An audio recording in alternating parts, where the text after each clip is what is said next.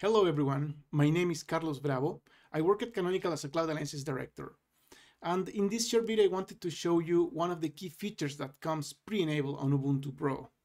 I'm talking about ESM, or Extended Security Maintenance, which is a service from Canonical that extends your support from the basic 5 years on LTS releases to 10 years of support with coverage for all your packages that are on our official repositories, main and universe in case of Ubuntu Pro. Right, and without further ado, let's jump into the console.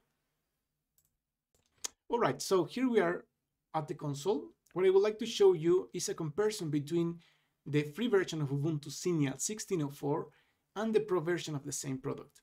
Okay, so I'm going to paste here one command that just query using AWS CLI, query for Ubuntu images. Okay, this is Signal 16.04. And then the rest is just formatting, getting the latest, and so on. And okay, so this is the latest AMI. This is the image name. And we get the account number that is publishing the image.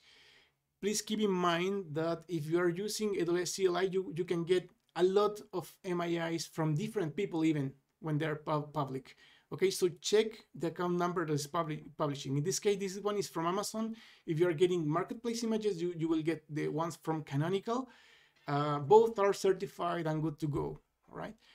And the final thing is the date, the last published date of this image. Okay, which is September of last year.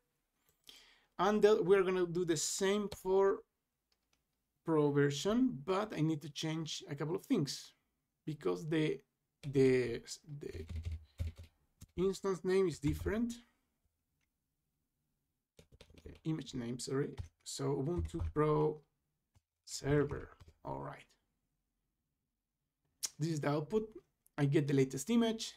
Again, the name of the image, sorry, and the same publisher ID, which is Amazon.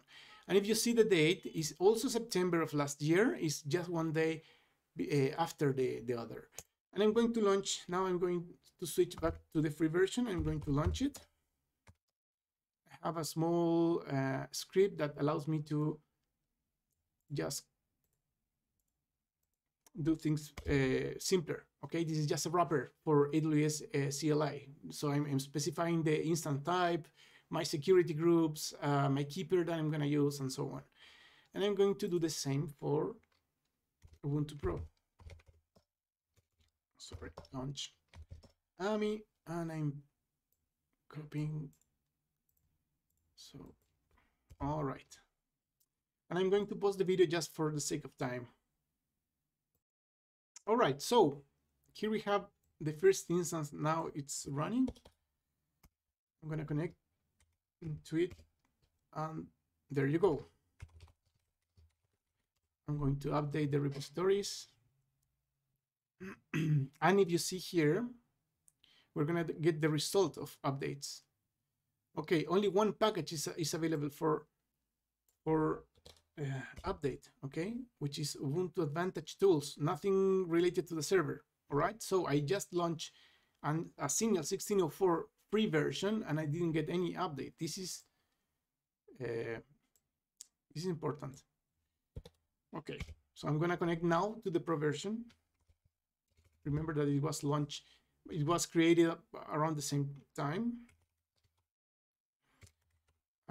Update, I'm gonna pull the same update as before. And if you see here, I have 52 packages that can be upgraded.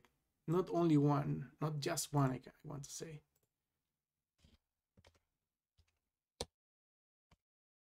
If you see the list of packages, I'm going to open up this a little bit.